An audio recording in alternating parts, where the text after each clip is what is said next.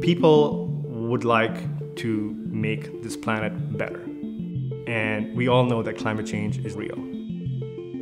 So we take satellite data and we run really complex algorithms on top of AWS platform. It created this really good relationship in which we could use technology and the understanding of the planet and how it's supposed to behave, and then build solutions around it. There's a point in time where science gets mature and can be productized, and we wanted to try doing that. terraPulse applies artificial intelligence to large volumes of global long-term satellite imagery hosted on AWS to extract information on the value and use and activity of changing landscapes. Some of our customers are countries. So for example, one of them is Belize. What they wanted was proper characterization of their forest inventory over the past 30 years. They have the capability of doing that, but they have created maps that were inconsistent between years.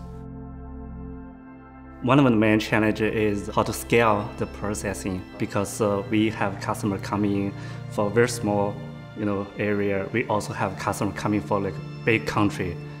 In order to provide quantifiable forest inventory data, you need to be able to ingest vast amounts of data.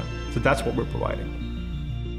Our algorithms allow you to create consistent long-term serial data sets that then can be used for quantifying change more accurately. One of the market sectors that's growing at an exponential scale is the carbon market sector. We're allowing them to quantify how much carbon is there in a stand or in a given area. And then they use that to monetize that capability to prevent any deforestation or any timber harvest to happen in that area. And a crucial innovation in that was mapping each pixel as a probability density function.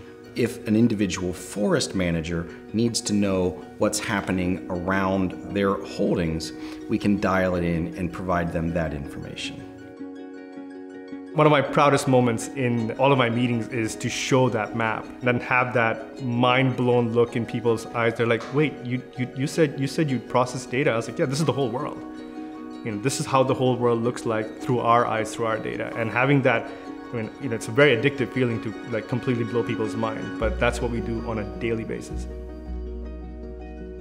Having all that data and compute like next to that data on ASDI makes having a startup like ours possible. A lot of the processes that terraPulse studies are long, slow, natural processes. And if we had to rely on snapshot measurements of just the present or the near present, we could never capture the growth of forests. It is a simple and elegant solution. As data scientists, we need to take shortcuts, and with AWS and data hosted on ASDI, I can create solutions that is repeatable, and that makes it scalable and efficient. Before, when I used to work in the lab, sometimes things would crash. The RAIDs would be non-responsive, and they would call me at 2 o'clock in the morning and say, hey man, can you restart the machine? And I would have to do that. Or can you come to the data center and hard reboot the machine? And I would have to do that. Now I don't have to do that anymore. AWS does that for me, auto-magically.